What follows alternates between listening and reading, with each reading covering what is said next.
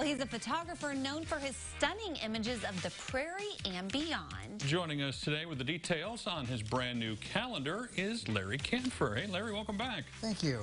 Good to be here. So it looks like you've been busy. We've got art behind us as well as several calendars here.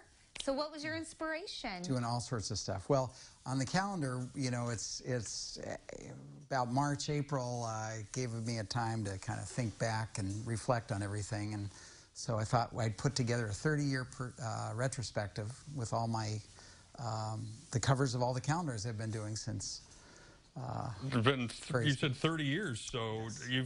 There's only 12 months, so how did you pull that off? Yeah. Well, you know, it's not every one. Okay, but some of my favorites, and it was kind of fun putting it together because it gives, you not only have to worry about the months, you know, January with snow and July with corn, but it also gave me a perspective on where I've come over the years in my work. Are you like a lot of, it seems like a lot of artists or musicians look back on their stuff from early on and go, and kind of cringe a little bit because they feel like they've come a long way? Is that the same for you or no? Yeah. Is it? A little bit. This is the very first calendar here, right? Yes, the 1989. Oh, and look at that. Beautiful. So you mentioned picking, you know, through them, but was it hard to narrow it down?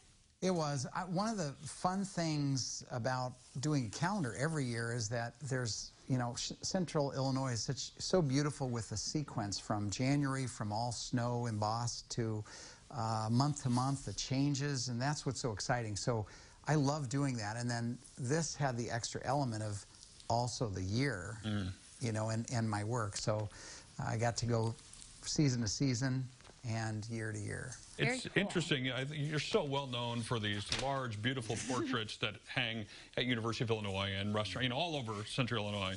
But the last couple times you've been here, it seems like you've been branching out a little bit and taking your photographs to more than just a picture. For example, the one behind me. What's been that process like? What's that been like for you? I'm glad you asked because I'm very excited about it. I've always wanted to put a kind of another dimension in my work. You know, it's been many, many years I've been photographing, you know, the intersections and, you know, every road in this county, whatever. And so this adds another dimension. How do you do that?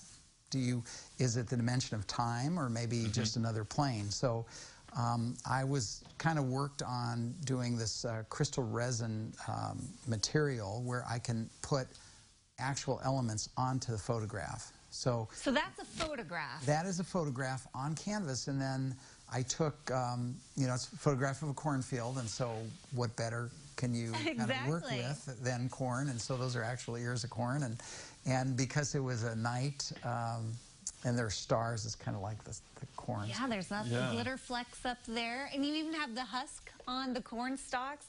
That is so cool. Talk to me a little bit about these here in the front. Well, this one, I like the idea of repetition on the corn, and that's on canvas, and it's divided out. The teacups, similar kind of concept with the rice, or I'm sorry, not teacups, the rice cups. What is that a photo of? Those are rice cups. On one of my trips to Hong Kong, photo trip to Hong Kong, I took these. Oh, now I see it. You see it? I was like looking at it sideways for some reason. And there's gold in there, you know, I guess inspired by the... And then all the rice little on the top. In Central Illinois, do you find yourself, I know the skies are always changing, the clouds always look different, but have you found yourself going, how can I photograph this cornfield differently than I have for the last 30 years? That's got to be a challenge. All the time. And it really, I mean, what really motivates me is to look at things differently.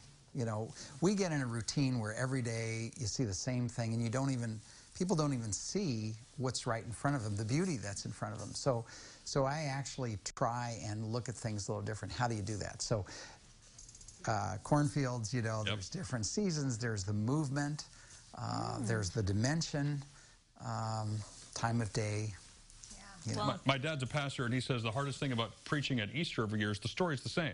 Every single year, how do I make this new? How do I make this different? And I would imagine, you know, for you, there's some similarities there. So thank you for sharing your work with us. It's beautiful as always, and I can't wait to get a look at this new calendar. and there it is. There's his website, and he's actually donated 2 calendars that we'll be giving away Make later. that one calendar that is left.